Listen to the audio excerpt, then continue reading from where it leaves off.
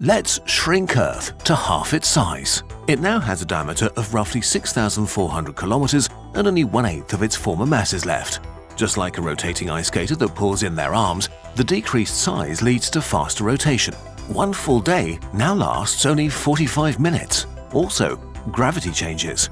On a half-sized Earth, all objects would be half as heavy. With lower gravity, walking or running consumes less energy and we can cover longer distances on foot. However, we'd also be a bit slower.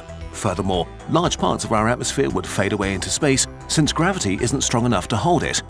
Less atmosphere means less oxygen and CO2, so you should bring an oxygen mask to your next outdoor activity if you don't want to risk suffocating. Also, with the weaker pull of gravity, the bones and muscles of humans and animals would become thinner and weaker. And the size and shape of trees would change significantly due to lower gravity and the thinner atmosphere. Overall, we'd live in a very different world.